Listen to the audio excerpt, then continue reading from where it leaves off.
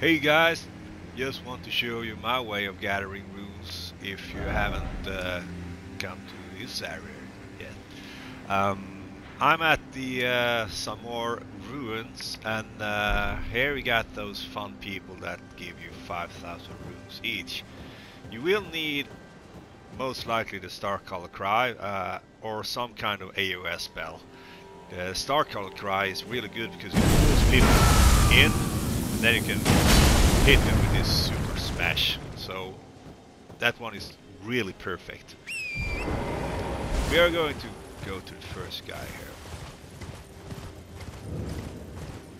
And it's these tall gentlemen here that give you 5,000 runes each. And the first one, you just want to kill him.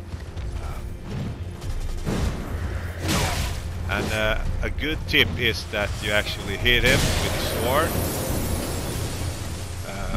I've heard that that's actually a really good way to kill people in Elden Ring.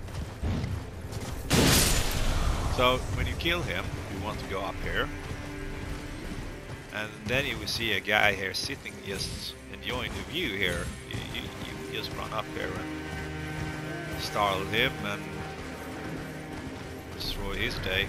And his girlfriend or boyfriend will get really mad and start chasing you. And you got the rest of the family here. They're like having their family reunion or something like that. Don't forget to get your runes. We got 170,000 up here. So back here you can do some AOS and you can gather them behind this wall. And it's perfect because then you can kill them really easily. They won't be able to hit you. So there, more of them died. Runes for me. There we go. And it's actually a really fun way to get runes because you actually get for a lot of hate onto these guys because I really hate them. It took me a while to find out I could kill them like this. And you don't have to go to that stupid ball because that doesn't stimulate my morbid side. You got some here as well. You can take care of that as well. And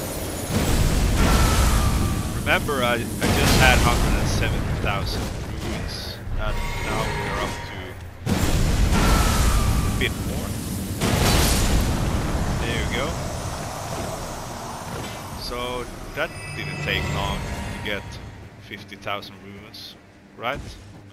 And I think maybe the guy enjoying the view is still here. No, they're not here.